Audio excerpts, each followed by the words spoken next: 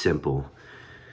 Oh man, probably one of my favorite songs I've ever written. And it's me, honestly, trying to understand God and trying to reckon with this space of what I've been taught versus what I've experienced and what I'm learning, and thinking, I don't know if everything about the way that I was raised is working, is traveling well, and I don't know what to do from here.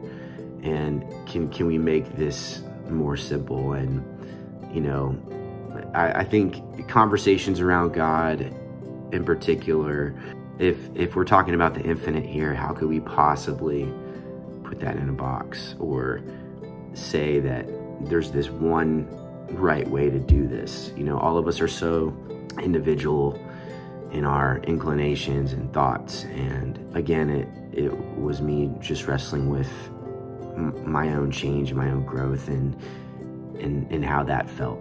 And I still sing that song a lot, and every time I sing it, it brings new meaning, new understanding, and it still feels true today, just like it was when I wrote it.